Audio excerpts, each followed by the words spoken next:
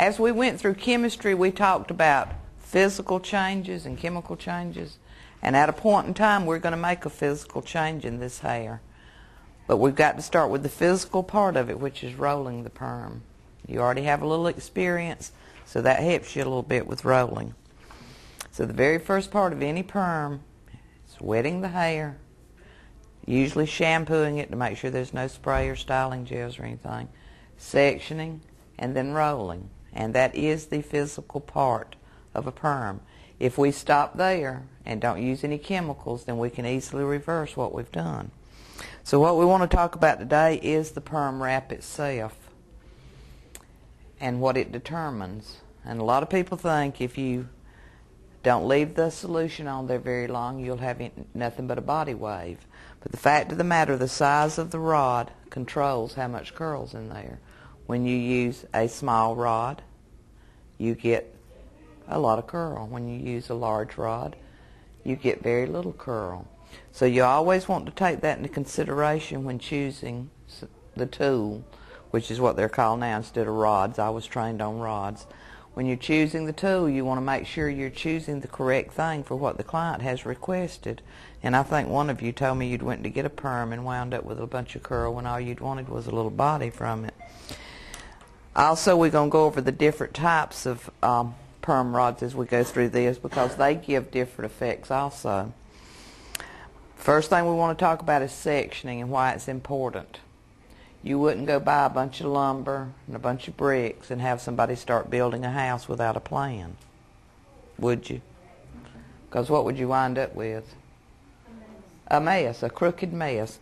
And the same thing is going to apply with the perm, and that's why we do the sectionings, so that we have uniform working panels and our rods are neat and they're in the area they should be in, and we don't have hair from here on a rod or tool way back here. And that's what the sectionings and partings do for us. We want them to be smooth, and we're going to go over that at a later time of the different types of sectionings we can do. I started y'all out with the straight set. 9 sections. 1, 2, 3, 4, 5, 6 in the back. 7, and we put a top section here, 8, 9. There is some perms that do not use that many sections. Whenever we use the straight set, we're going to use horizontal partings, meaning running with the horizon. Sometime with a spiral wave, you're going to do vertical, so you wouldn't use this type of sectioning. And there's a rule with rolling perms also, and you section with this in mind. Hair has a growth pattern. Everybody's does. And if you've got a cowlick somewhere, you know there's a sudden change in growth pattern. All of this hair is growing down, and suddenly we've got some follicles sticking the other direction, so that hair wants to go in that direction. We do not ever roll against a growth pattern, because when it goes through the chemical processing, it will break that hair, especially the bands that's on our rods. That is why when I told y'all to roll the front 2 rods forward, you didn't want to roll against this growth pattern, because this growth pattern usually goes like this around the hairline. If you're going to do vertical wraps on the sides, you never roll them back. You've got to roll them forward, so you're not pulling against the growth pattern again, because all hair on the head has a growth pattern. Some of you have complained you cannot get your rods to lay down straight on these mannequins or lay down tight, and the reason for that is there's no growth pattern in the mannequin heads. We can purchase more expensive mannequins, and they do have the growth patterns where this grows down and this grows down, and it grows like it should, or comes out of the head like it should, but they're very expensive. And with these, every follicle is just shooting straight out from wherever it's at, and that's what makes the rod want to push up. So that's what sectioning is. We want to know what a base section is. Once we've got our big sections, we're going to take what they call a base section. It should be the size of the rod. So if we've got a rod this big, then the section should be that big. So this will fit right on it if that's how we see fit to put it there. We've got a rod this big, we're going to have a bigger base section because we're putting a larger tool there. Base control, and that's where we're talking about where are we going to put it on the base. If we want a lot of tension and a lot of volume, and that means the hair is going to stand up more, we're going to do an on base. And I want to show you what an on base is, because at this point you've not seen anything but your half off base. And I'm going to explain to you why you were not started off with an on base. And you may want to get up and look, and if you do, that's fine. Half off base, we held the hair just like this, always straight from its section. Base sections. The base section was here, we held it straight up. If the base section was here, we held it straight out. If it was here, we held it straight out from that. But when we roll for an on base, we're going to over direct, meaning we're going to hold it at this angle. And as we roll it down, that will allow us to set it right on its base. You will find that your rods are tighter when you do that. But it puts more stress on the hair. And unless the client just insists upon having an awful lot of volume, you don't want to use this one because it's very stressful for the hair. But you will notice it sits right on its base, and it's tighter than half off. All right, we know what half off is, but I'm going to hold one just for the record for that. We hold it straight up. On base, we did this. Half off, we did this.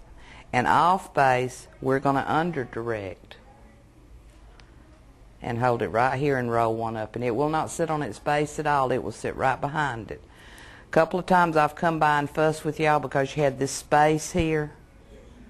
And that's what was happening. You were rolling it under directed. Under directed means that the hair is like it should be in about 4 or 5 weeks after you've given a perm with a half off. You've already given them some new growth, and clients fuss about that a lot because they say they got to get a perm sooner. It gives the least volume, meaning the client's not going to go out with their hair real poofy after we, rolled it under directed or off base. Is there a time for off base rolling since the book mentioned it? Yes. When do you think we would use the off base?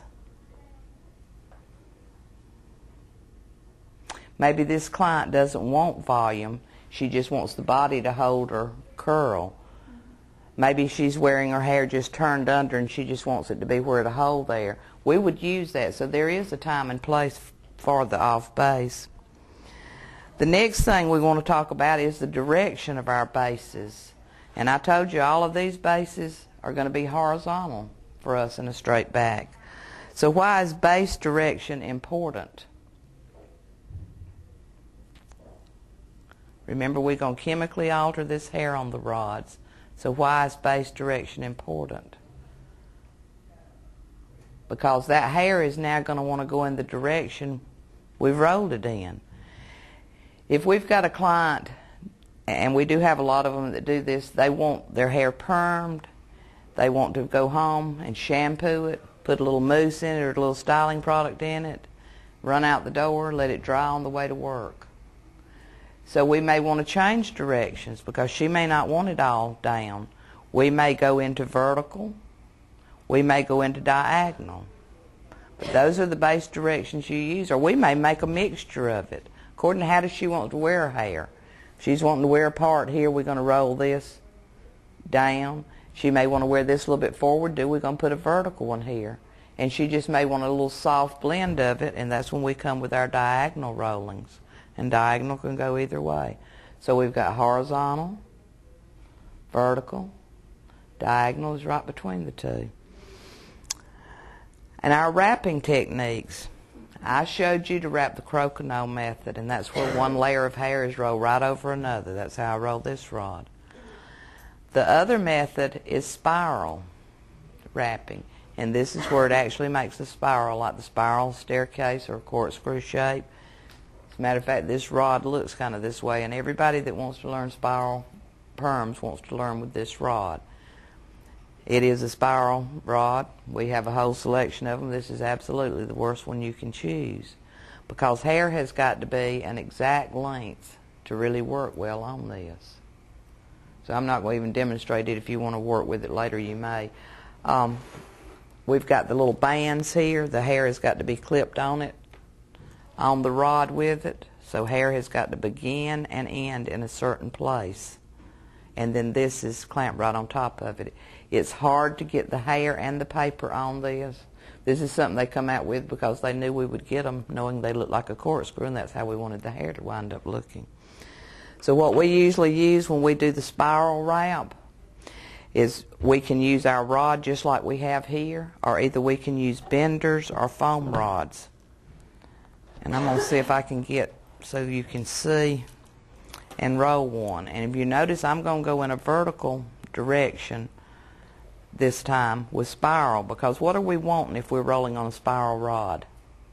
We want it to hang down like that instead of hang down like that.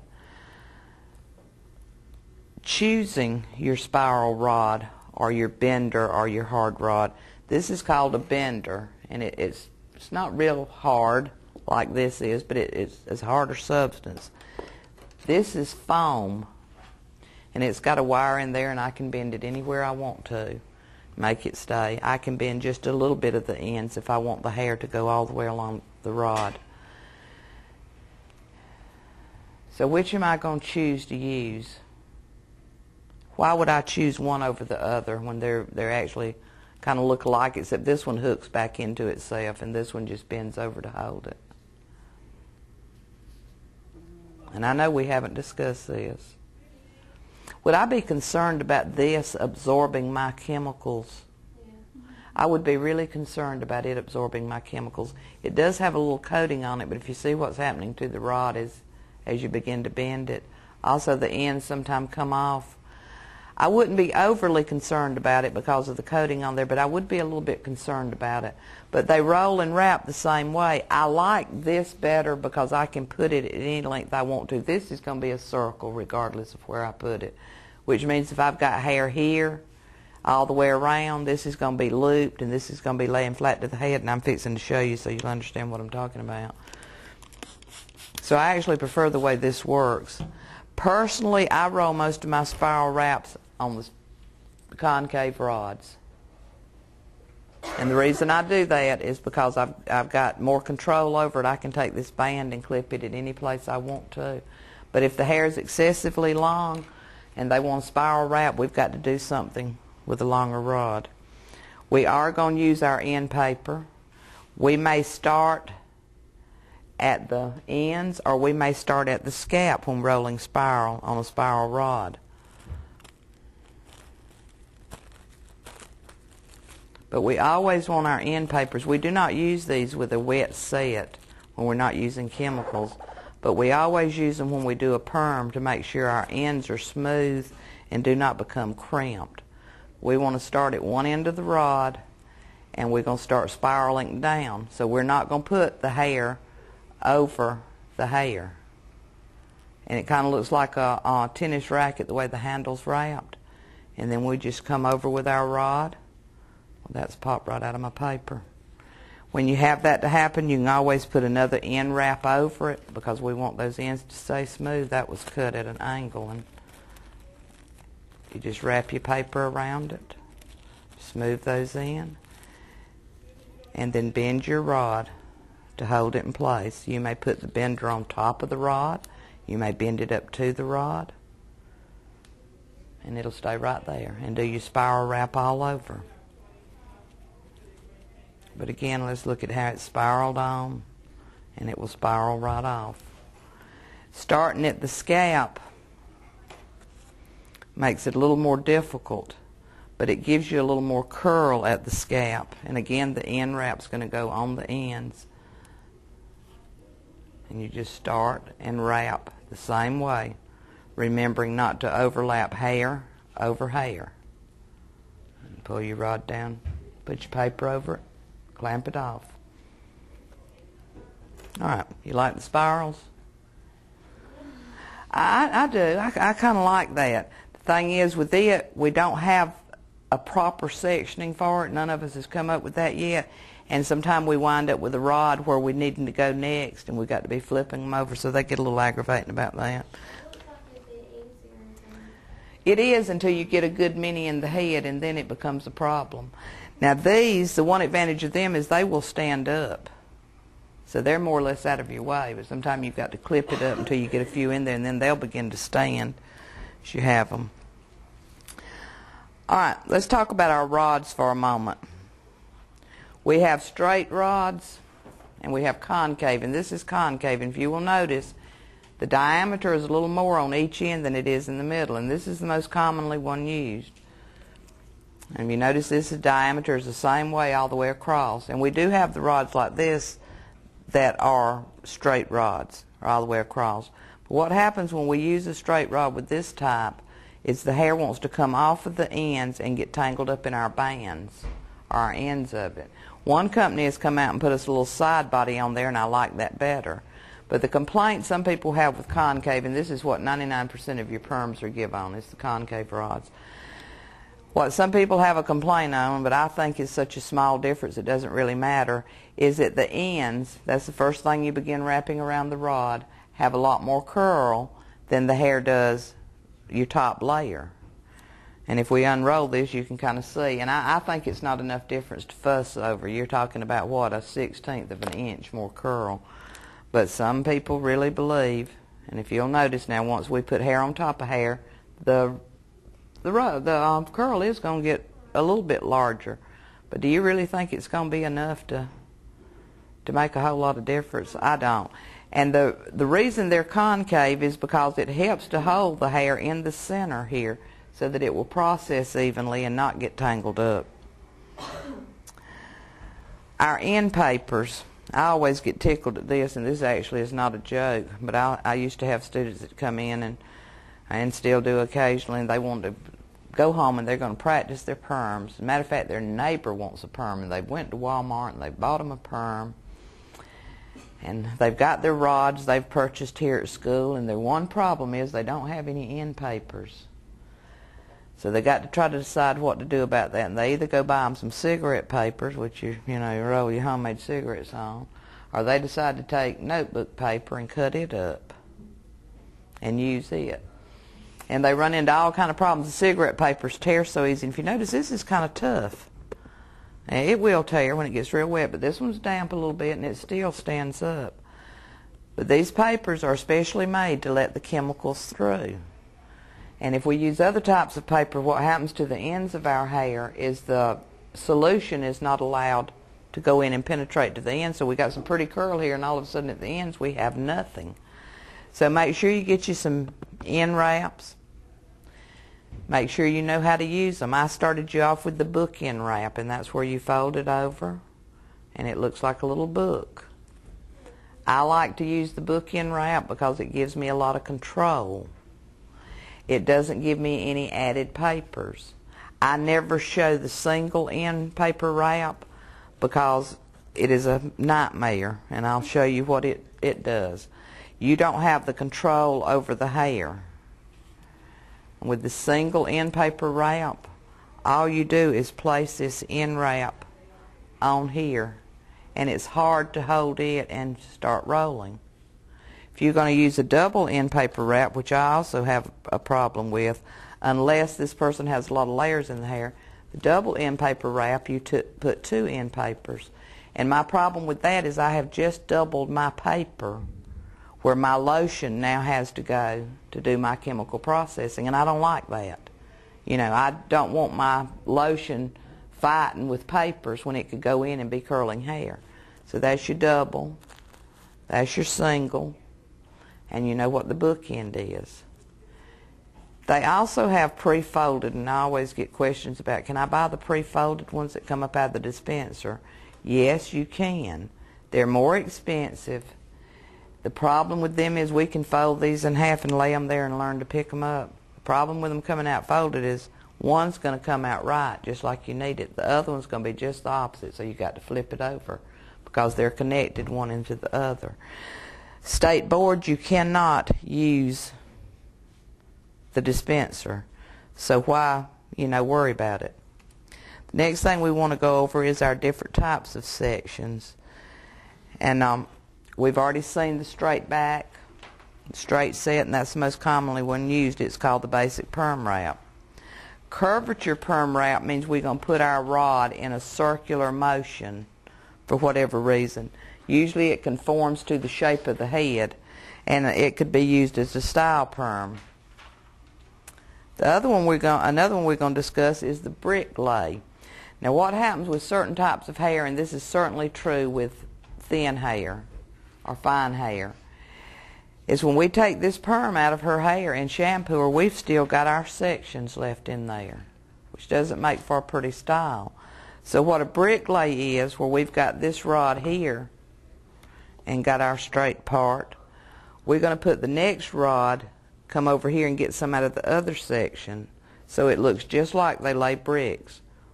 One here and one right next to it, and then one covering that little gap. So we don't have any of these straight parts as we have this one. The next rod will not fit directly under this. It will fit half under it and half over here in this section.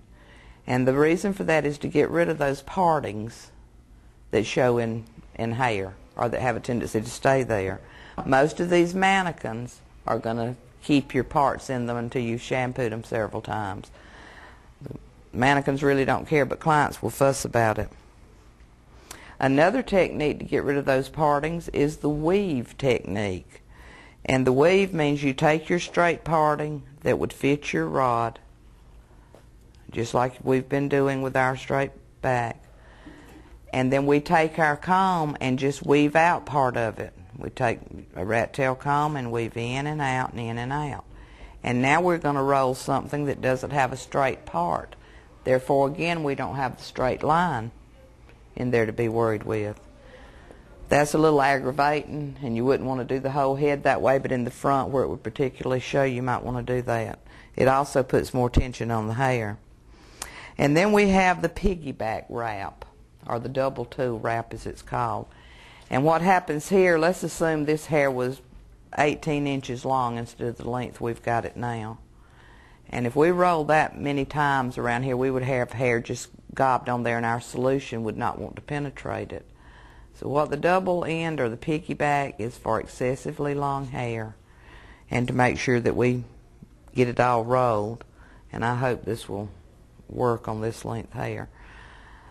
We take our paper and start in the middle of the section. We put our paper on. We roll that. I should have gotten a longer mannequin out here, but I'll see if this won't work. We roll it down, keeping these ends out. We fasten our rod. We come back and pick up the ends. Get another paper. Put it on. And put another rod on top of that one.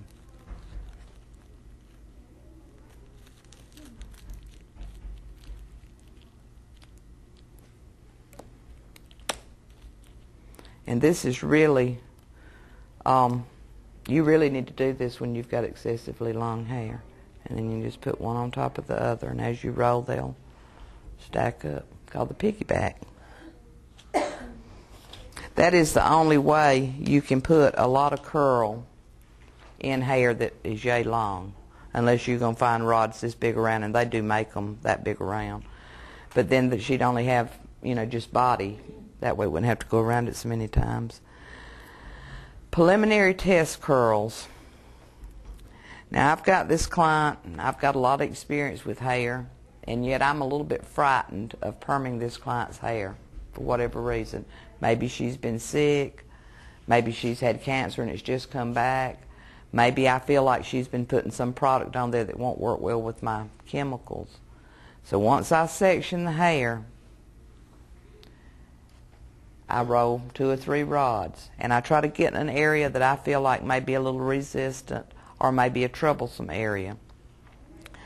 I put cotton around it. I don't want my solution coming in contact with anything but the 2 rods I've got in there. I go ahead and put my processing lotion on it. I watch my timing. I watch as the curl processes until it gets to where I feel like it's totally processed. I rinse it. I neutralize it just like I'm giving her the whole perm. Then I take them down and look at them. I now know how long it's going to take my perm to process. I know how much damage I'm going to have. I know if I've chosen the right size rods to give the amount of curl she wants.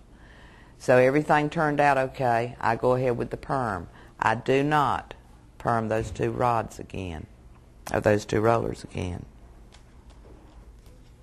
All right, questions?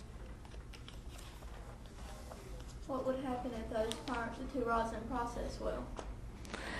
I would know either I could not give her a perm, or I had to change solutions, meaning I didn't use one strong enough, or I would look at my rods and see. It's according to exactly what we mean when we say it didn't turn out right. We'll go into that as we get into it. Excuse me, the chemistry part of it. We'll go into how to regulate that and what to do about it. It may even be if they didn't turn out right that we'll have to curl them over again when we do the whole head. But it does give us a lot of information. And it didn't turn out, let's say it didn't turn out right. Isn't it wonderful we didn't do but 2 rods? A lot of people don't want to take the time to do those preliminary test curls. But wouldn't it have been, we've rolled the whole head now and it didn't turn out right and we didn't do preliminary test curls. So they're vitally important if there's any question about the hair. If this is somebody you've been doing their hair for a long, long time, and you've given perms before, and you're accustomed to working with it, and you know what's on that hair, and you kind of know her history, then you know what to do, and you've got your records from previous treatments. But if in doubt, and if there is any doubt, it's best to do those preliminary test curls to indicate those things. Any other questions? All right, we're ready to roll perms.